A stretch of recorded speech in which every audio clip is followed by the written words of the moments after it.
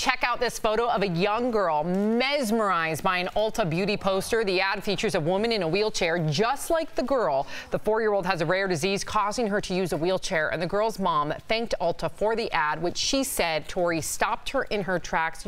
I know. It's like real tracks, too. I know. Here's the thing. It's not just an advertisement. It's a pretty girl advertisement. She's a pretty girl. Yeah. She's a lady. She's a little girly girl, and the wheels aren't important. She felt represented and beautiful and seen. And you know that all too well, given your mom has been wheelchair bound. It's a wonderful move by Ulta. Very, very well proud. done, Ulta. Well done.